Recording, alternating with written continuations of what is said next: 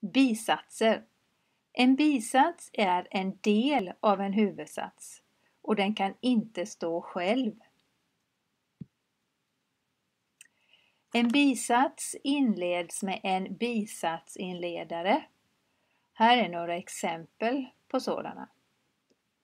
Om, som, därför att, eftersom, för att, medan, innan, att, så att, hur, varför, vem, tills och när.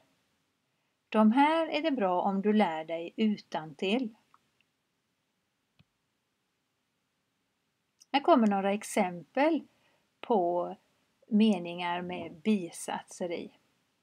Du får titta på TV om du gör dina läxor först.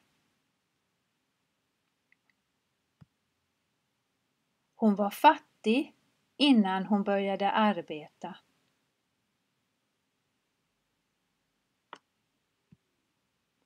Hon lärde sig läsa och skriva när hon var 7 år. Jag åker buss till skolan idag eftersom det är så dåligt väder. Hon arbetar för att tjäna pengar.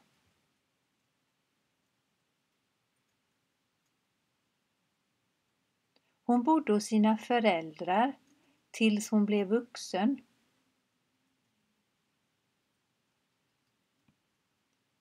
Jag måste hämta barnen på dagis innan jag går och handlar.